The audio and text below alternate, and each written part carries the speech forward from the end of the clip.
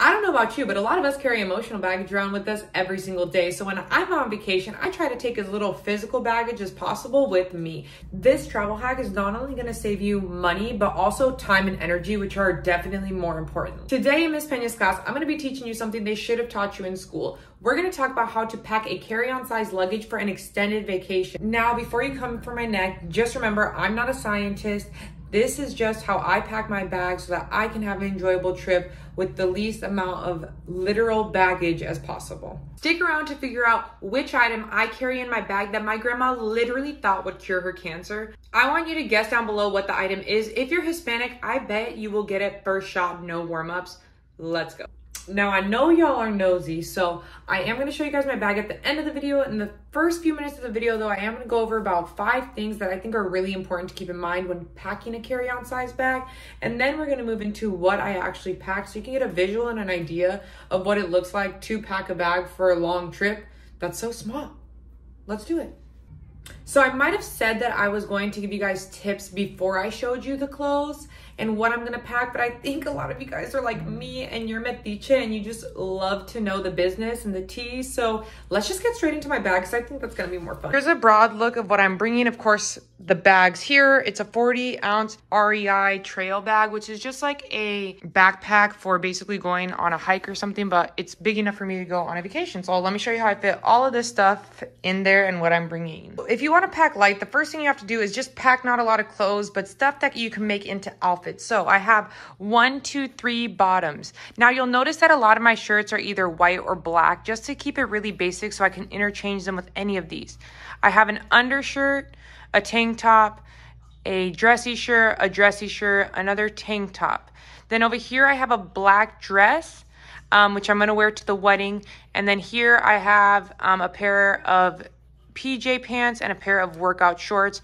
Hopefully I don't have to use these at all. That's just on period. Over here I have the bra I'm gonna wear. Most of the time I don't wear bras because if you know, you know. Anyways, moving on. Over here I bring a few sports bras at the bottom of this, which I use as PJ tops a lot so that I feel fresh and I feel like I'm changing them more often. And I have socks and underwear in here. Then I have my bathing suit top, bathing suit bottoms, and the little cover that goes along with it here. Now these are the shoes I'm bringing. I have one more pair of shoes that I will be wearing on the flight. Maybe I'll show you guys my flight stuff later.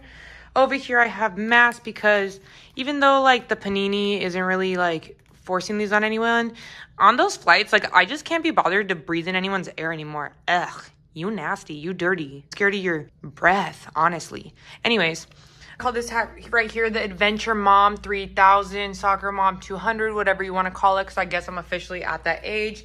I need to be protecting my face from this UV rays, if you know what I'm saying. They're out to attack me.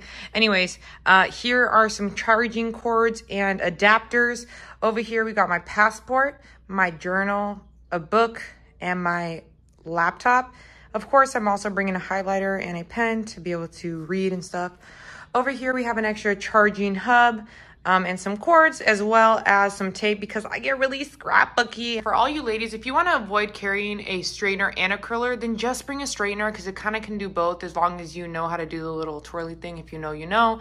Over here is my headband, some facial tissue because when you need it, you know. We got chapstick and Vicks. For all you Hispanics out there, my grandma literally thought that would cure her cancer, and to be honest, she had stage 4 cancer and beat it. So was she wrong? I don't know. Over here, apparently this helps you poop if you get constipated. My friend Sonia gave it to me. Shout out Sonia. Then over here we have concealer and just some makeup stuff. And we got to make sure to have that good sunscreen to protect your skin from those nasty little UV rays now that we getting, you know, a little age on us, if you will. You need tweezers and a little razor because you don't want to be caught with a weird pelo anywhere because that's embarrassing. Over here we have, actually, pause. It's not embarrassing. The patriarchy made us think that, but anyways, recovering from my internalized misogyny, let's go. Right here, have my eyeshadow palette, some face masks, because one thing you need to know about me is my skin's gonna be glowing. We have cleanser, a toothbrush, some hair ties and bobby pins or mascara, a brush, and then we have this styling brush I could lay down my flyaway hairs. Right here, this is Eco Gel. I just put it in a smaller container. We have some facial wipes because I'm not going to smell like armpits. That's going to be you, honey, not me. You will never catch me smelling like an armpit unless I use natural deodorant, which is like all the time because it doesn't have aluminum, and then like you just sweat anyways. Here is some earplugs, Q-tips, and floss, as well as a little cap so that I can cover my eyes. I am going to go over about 5 things that I think are really important to keep in mind when packing a carry-on size bag. The first tip I have for you guys is to pack light. When you pack light, you're at less risk, period, because when you have all this stuff on you, you can't really defend yourself. You also, like, I travel a lot as a single woman. Like, I don't want to look like a tourist. I just want to look like I have a backpack on. So traveling light's going to make your life easier. It's going to make you literally weigh less, which is going to be less exhausting. You're going to save money by not having to check a bag. And you're going to save time because after the flight, you don't have to wait at baggage claim. You can just throw your bags on. You're not constantly having to hold around luggage or go back for luggage because you checked it in somewhere. Like, this just saves a lot of time, energy, and money, and that's always on my agenda. So we're gonna pack light as tip number 1. Let's get into tip number 2. Tip number 2 is going to be pack outfits, not clothes. It's a lot like going to the grocery store. If you go to the grocery store and buy a bunch of snacks but no meals, you're always gonna like be hungry. The same thing with clothes. If you pack a bunch of random clothes that doesn't go together, that doesn't interchange, you're just gonna be like, I have nothing to wear, now what? So the goal is, if I have a shirt, then I want that shirt to be able to go with at least 2 pairs of bottoms that I've brought. And if I have bottoms, I would like that to go with at least 2 shirts that I brought, making multiple outfits out of what I have so I don't look like I'm repeating too much, but I also look put together still. Number 3 is so obvious, but I forget it every time I go traveling, I swear. It's that I can buy anything I need on the road for the most part. Now, if you're going on like an excursion through the mountains or something, or through a really, really rural area, in that case, obviously, you can't just buy things, but in most places you can buy whatever you need. So I just played back number 3 to myself, and I actually realized I said, oh, even when you're in these rural and remote places when you're traveling. Now, again, there are some rural and remote places, but still look it up, because I've been on like backpacking tours through mountains, and where there are tourists, there's money, and where there's money, there's people selling things. So even in some of the places that I thought were so rural that I could not find anything, I was always able to find something to buy, to be honest. So again, unless you're going like on a backpacking through the mountains excursion, like chances are you can get what you need at the store or at a small shop in a neighborhood, you know? So just keep that in mind. Number 4 is going to be pack and weigh your stuff before you leave. This is so important because you need to know how much weight you're carrying on your back before you decide to go traveling with that and potentially carry that on your back for hours and hours and hours a day. You don't want to have a cramping back on vacation.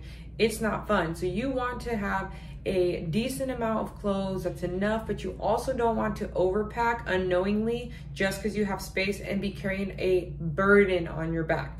So make sure to pack and weigh before you leave so that you have clear numbers to be able to measure if you were able to get any of that weight down. Remember, the less weight you bring, the more you can bring back. So again, it's not about having like a deficit mindset. It's about having an abundance, that there's always going to be whatever you need, that there's always going to be more to buy. So it's not about, you can't bring anything. It's about make room for more, right? Number 5 is going to seem obvious, but I don't know. I think some people need a reminder. Only bring necessities. Don't bring it if it's not necessary and if you're not going to use it, because the worst thing is carrying something on your back for weeks or months at a time and then realizing I literally never used this. I just carried it around and my back ached and my toes hurt for what? It's my hope that this video taught you something about how to carry a little less baggage with you in your day-to-day life. If it has, please make sure to like, comment, and subscribe. It really helps the algorithm and helps me finesse.